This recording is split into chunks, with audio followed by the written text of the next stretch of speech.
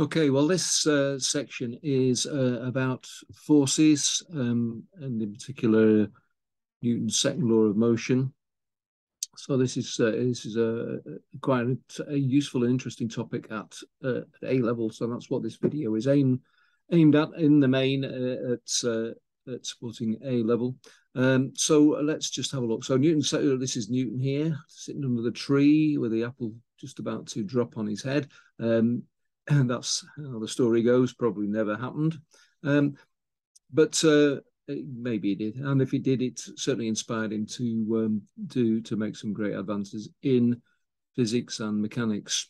So Newton's second law is essentially, well, really what it comes down to is this famous equation: force equals mass times acceleration. And as with all equations like these, what it means is that if we know two of these things, it helps us to find out the other. Now, when we look at the categories of problems that we get in this area, then we're looking at linear motion, i.e. in a straight line, and also rotational.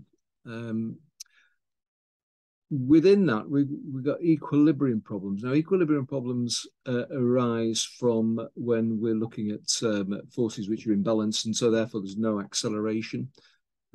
Equilibrium problems also actually includes constant velocity. So things could be moving at a constant velocity, and that would be regarded as being in equilibrium. Most of the problems that you get at A level, actually there is no motion, but it doesn't exclude the possibility of constant velocity. And the other class is where there is acceleration. So, and there are some really nice, interesting problems in the linear area. However, in rotational motion, we don't cover this at A level. It's a shame. And if you're ever going to be a mechanic, mechanical engineer, I should say, then this area here is actually going to be quite relevant. It's all to do with torque and moments of inertia and stuff like that. Okay, so we're sort of covering 3 out of these 4 possibilities from this sort of matrix of 2 by 2. Okay, so let's just wind on a little bit. Now, all these problems that you'll face essentially use the same units. I mean, meters, seconds, kilograms. You'll be familiar with all of those.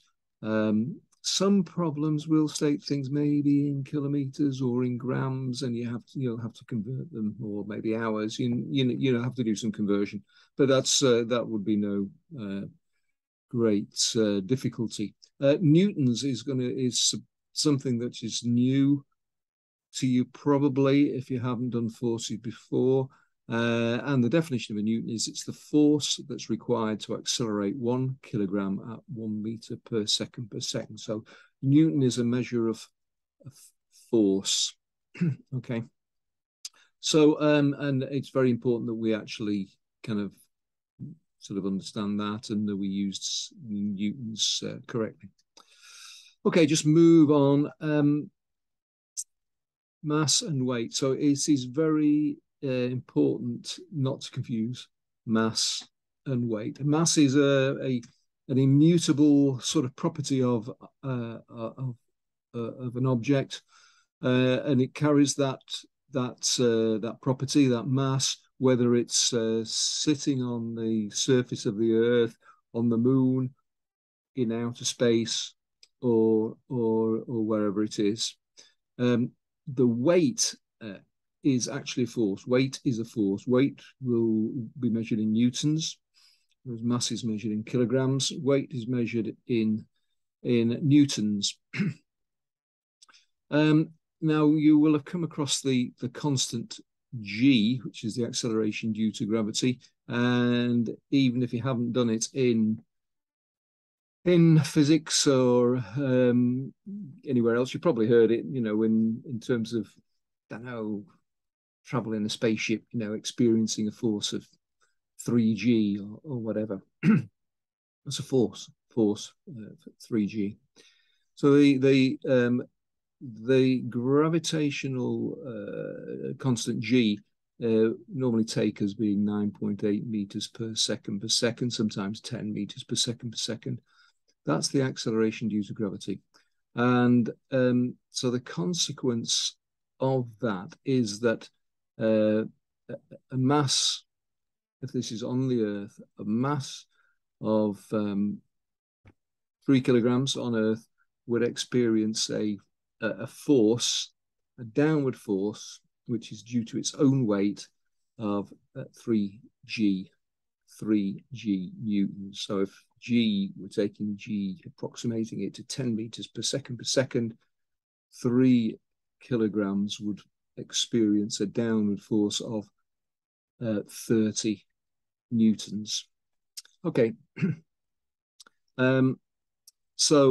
Yes, mass is not weight. Mass is it's a property really which is it kind of describes the inertia of an object. So in order to accelerate it, we need more force. So that's kind of what mass is, but don't confuse mass and weight. Okay, more on that. So we're obviously, this is going to come into some of the examples we'll do in this section. Okay, so the problems that we're going to face in this, in this section, there's a whole variety of things. The scenarios, could be, on level surfaces, on inclined planes, they could be connected by strings and ropes, sometimes pulleys involved, things in lifts, some quite interesting problems there. Ladders leaning on walls. And also, quite importantly, we get systems of connected particles. And those are some of the more probably difficult questions. But I think overall in this section on forces, really there are not that many different principles that we have to understand. And certainly the calculation processes that we use are pretty straightforward. Most of the time, if you can multiply and add, then you're sort of in a good position. Obviously, you need some algebra skills as well in order to be able to use the basic formula, basically F equals ma being the main one. The main challenge in these kind of problems really comes in analysing the problem. A lot of these mechanics problems seem to be very, very wordy and can be a little bit daunting when you first look at them. But most of the problem statement really is about providing information. And so what is really important when we do these problems is we need a diagram. We need a good, clear diagram. And that is true probably generally throughout maths, throughout A-level maths, certainly in mechanics, and definitely in these forces problems. So yeah, we need a nice, clear diagram. Very often there'll be a diagram given with the question. I advise you not to try and adapt that and to scroll on it and draw your own diagram with clear objects on it. I also suggest that what you do is don't put the units on. When you start putting units on diagrams, it can start to look a bit confusing. The best way I found of doing your diagrams is to the units are more or less implied by where they are on the diagram. So here we've got a particle, it's a box or a block of wood, or it doesn't matter, a particle. That number inside there is the mass. We have forces here. and at the on this arrow here, that would be a force in newtons. And obviously the arrow is giving you the direction of the force. Here's a double-headed arrow. This is an acceleration. Okay, so I strongly suggest that you adopt a convention similar to this, maybe this one, which gives you the sort of the clearest view of what's going on. Okay, so that is that. Now, just another concept we want to go across is the idea of net force.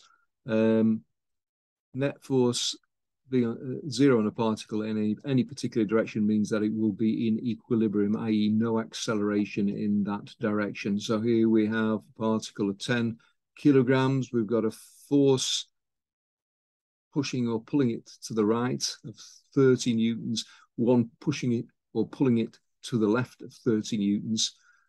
So there is, this means that the net force, if we look in any particular direction, this is 30 minus 30 for this left-hand force.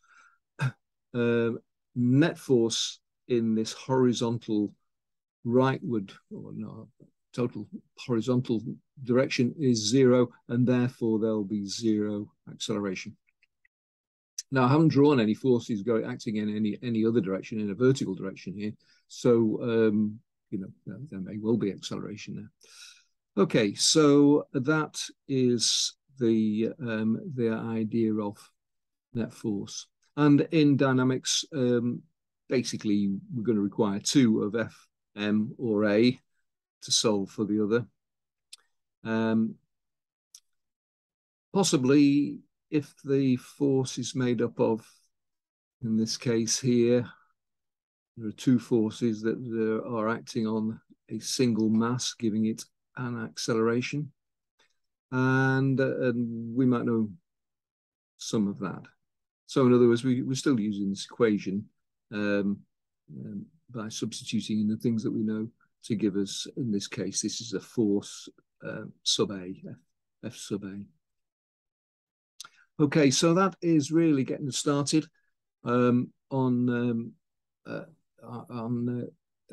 forces. So what we've done, just to recap, we've looked at units. We've talked about equilibrium problems against acceleration problems. We've talked about the difference between mass and weight. We've talked about problem analysis and how we go about actually addressing the problems and solving them successfully. And then, of course, again, we just talked about the idea of net force, which is kind of rolled into these other ideas anyway.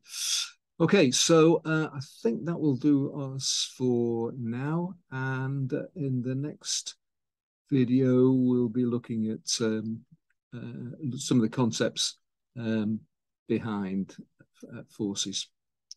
Okay, and I'll see you then.